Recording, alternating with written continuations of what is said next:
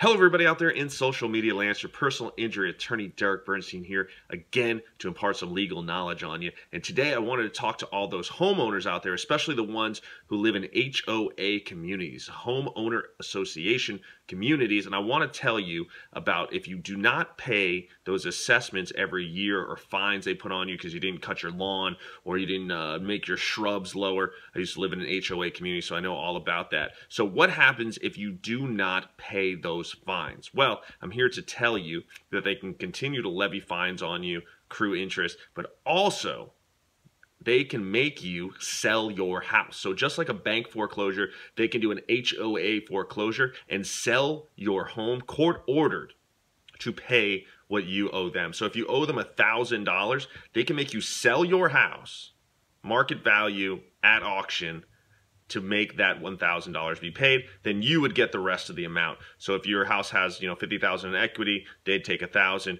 you get the $49,000, but you'd also have to get kicked out of your home. So if you have those assessments and you do not think they are fair, reach out to me. I can take a look at them for you. Or if you do work for an HOA community and you have some people in your community who aren't paying things, they're taking you as a joke, you can start the foreclosure process. So reach out to me either way, and I can give you some good legal advice. It's your personal injury attorney, Derek Bernstein, here on another beautiful day.